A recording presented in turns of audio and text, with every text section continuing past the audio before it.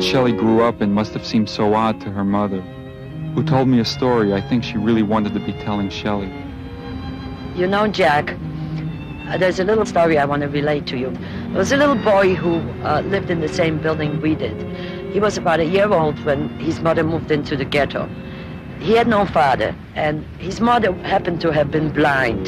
He was acting as her eyes, and at the age of 3, he had asked her, "What is a choo-choo train?"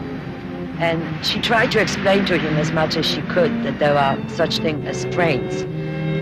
Then he asked her, "How big is the world?" And she said to him, "The world is only as big as one side of the ghetto to the other side of the ghetto." This child grew up always hungry, always cold, not knowing what an egg is, or not even knowing that there was a world outside the ghetto. And when the day finally came, when the Germans took us out of the ghetto, he was on the train with us.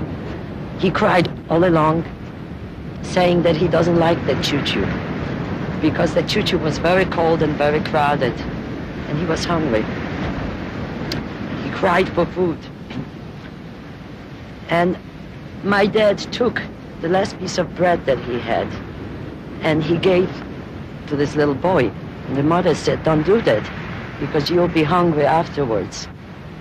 And I think that my father knew that that child will never live again, because he said, "That's all right. Let him once in his lifetime feel what it is to have food, enough to at least be satisfied for the moment." And of course that was the last day of this child's life, because as we walked into the camp, immediately they took him to the gas chamber. And I often wonder, what was the point of this child's life altogether? He was born at the beginning of the war, lived 4 years in a ghetto where he knew nothing but hunger and cold. And he died hungry and cold. And as much as I miss my parents who were killed and the rest of my family, I truly suffer because of this little child, because there were many children I know, but I was close to that little boy. And I can only, I can't explain it even to my own children or to myself, how I feel about this little. Do you look at that? Do you see that boy when you look at Shelly? Always. When I looked at my children, I always saw that little boy.